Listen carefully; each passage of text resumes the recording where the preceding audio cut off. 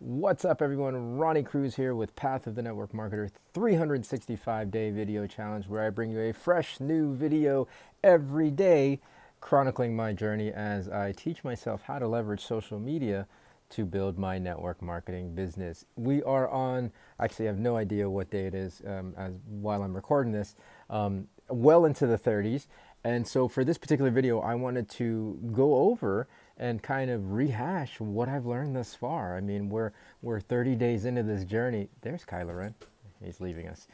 We're 30 days into this journey, and so I thought this would be a good time. Well, 30 plus days into this journey, and I thought this would be a good time to share with you guys what I've learned thus far. Some of the biggest takeaways that I've learned as I've done this 365-day video journey. So we're just gonna count them, not really count them down, but there's 5 tips or 5 things, 5 key lessons that I want to share with you guys in today's video. So number one, I think is pretty obvious. You guys have heard me talk about this in past videos, past episodes, and that is document, don't create. Document, don't create. For a couple of reasons. Number one, sustainability.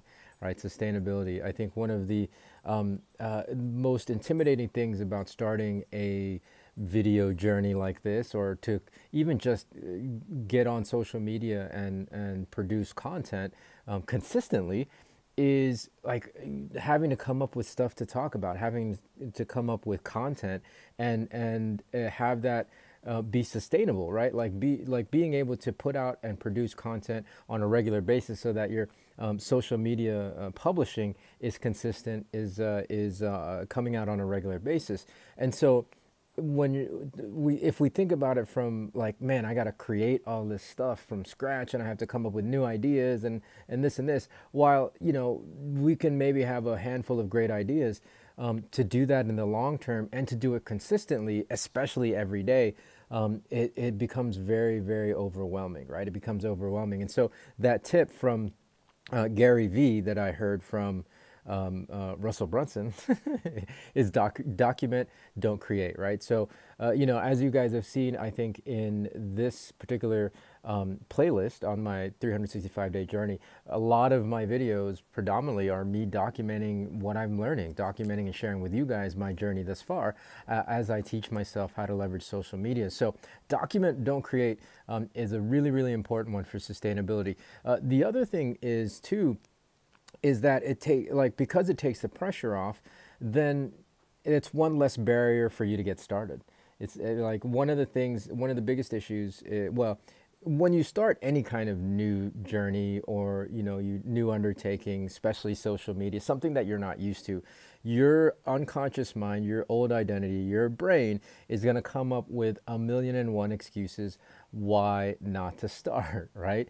And creating content is a big reason why not to start. Again, it can be overwhelming to think that, oh my God, I have to create something new every day, and sometimes multiple times a day, in order to keep this, in order to create a presence online. And really, like, again, that's not 100% true. If you focus on documenting, then that pressure is taken off of you of having to create from out of nowhere, right? From inspiration, having to create material. So document your journey, I think, is really, really important to getting you started, because again, it's all about getting started and it's all about staying consistent, right? Those are the two main things that document, don't create really, really helps with.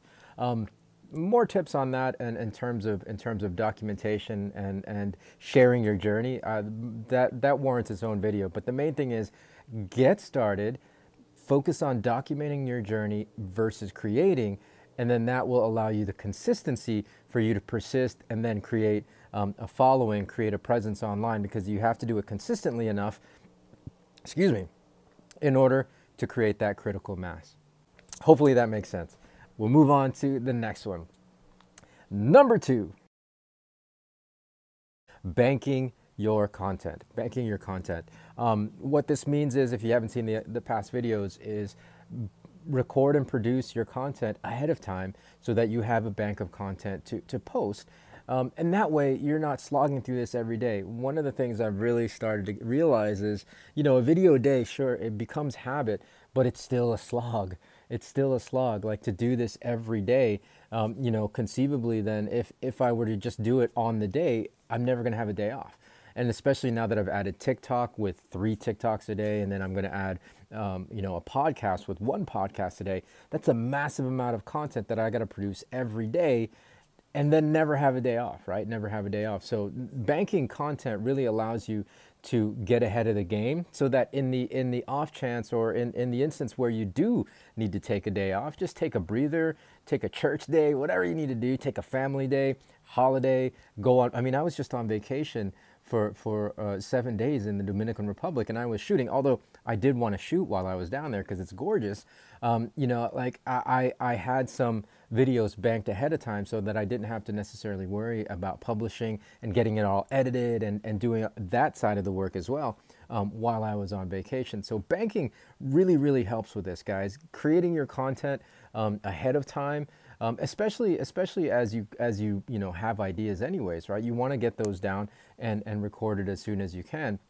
And that way, again, the pressure is off of you to have to catch up, right? The last thing you want to do, especially from a sustainability standpoint, is always playing catch up, right? So banking content as well as document, don't create really helps with sustainability. If you're gonna publish consistently, if you're gonna publish every day, if you're gonna publish multiple times a day, bank your content. Now, as a side note to this, and I may have mentioned this in a past video as well, be a prodigious note taker, right? Jot down your notes. If you have an idea, you may not be necessarily in a position to create that content or to produce that video, but write it down. Write down a sentence or 2 notes on your phone or whatever you happen to have in order to take notes on, and that way you'll have a bank of ideas. So for me, I have a bank of ideas and topics that I want to talk about, and also a bank of already produced content that's ready to go, that's ready to be published, okay?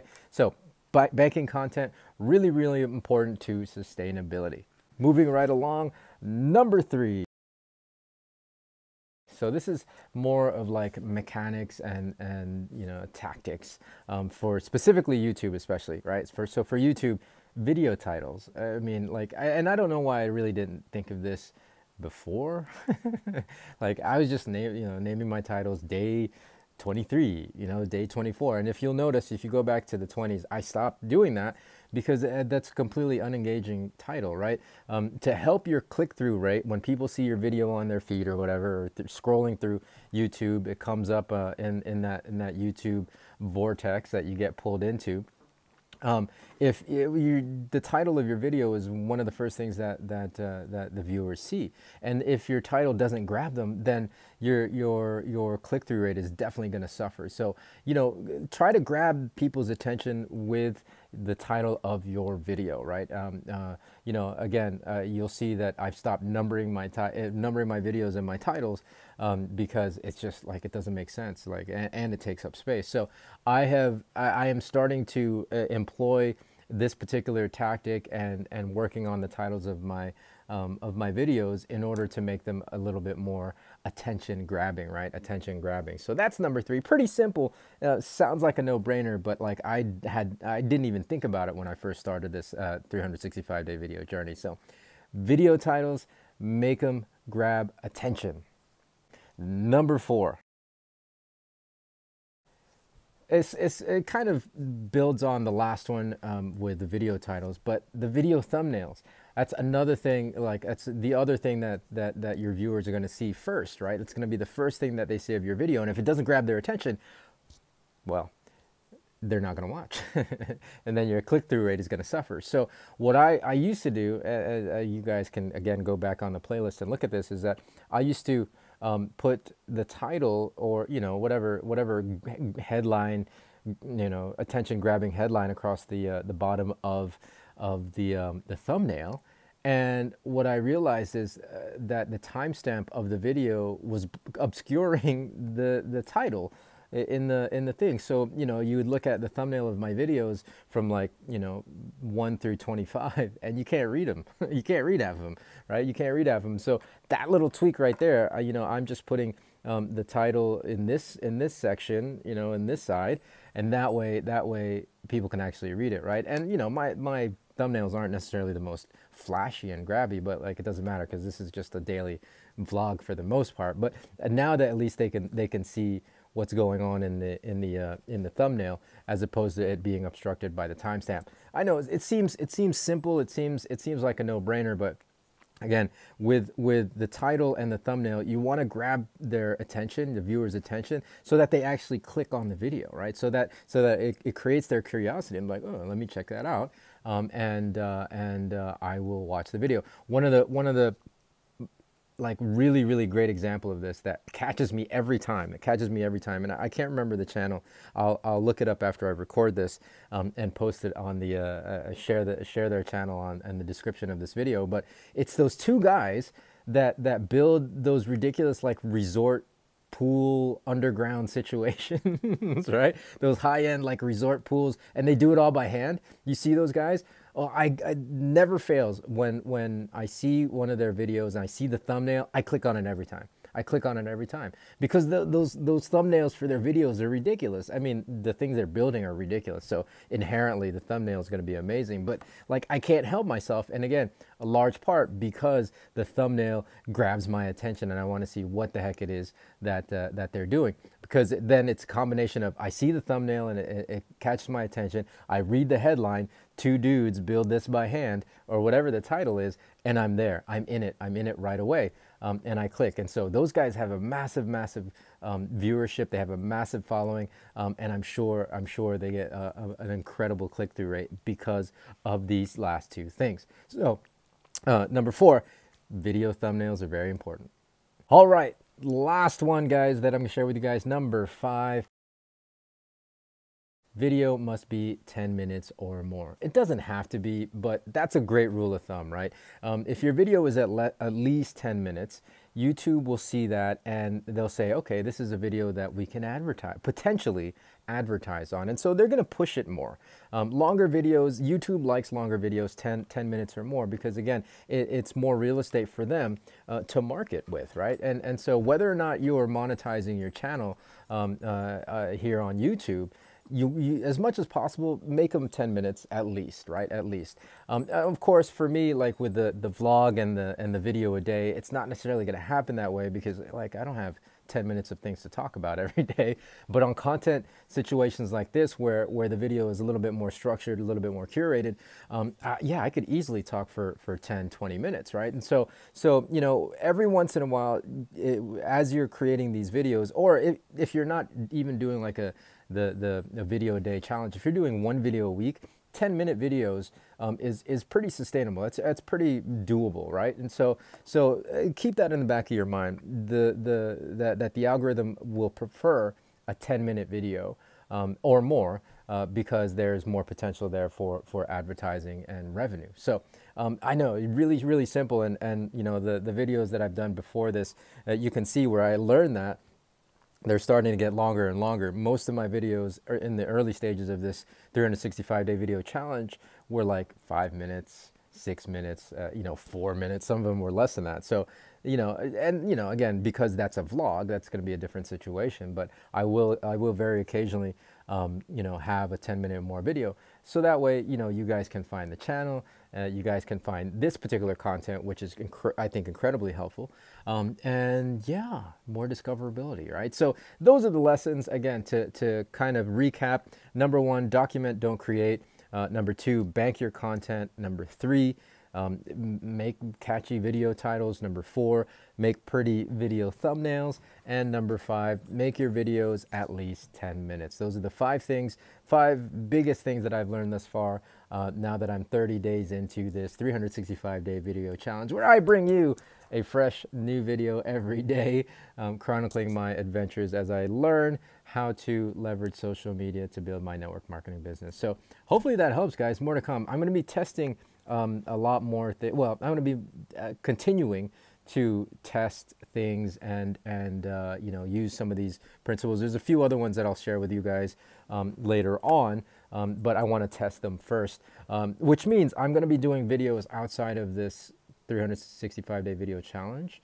I mean, I guess outside of the vlog situation, they'll still count towards 1 a day, I guess. But I'm thinking of testing some videos with my network marketing company's products, see how those do, and things like that. So I'm going to be running tests here in the next couple of weeks, to see what gains traction, and to see what works best. All so that I can share that with you guys, share those tips and those ideas with you guys. So anyways, that's neither here nor there. Thanks for tuning in. Hopefully this video was helpful and you learned something. And if you did, click the subscribe, click the like. Yeah, follow us on this journey. Again, there's a video every day for the next 330 days. I don't know what the count is as of this video, but there's more coming, and there's a fresh new episode every day. So go ahead and subscribe and pass it on if you like it. Right, pass it on if you like it. At the very least, just come follow me on this journey and watch this train wreck as it unfolds. It's not a train wreck. I'm actually learning a lot. So anyways, that's it, guys. Thanks for tuning in. We'll catch you in the next one. Until then, be well, be safe, and we'll see you in the next episode. Peace.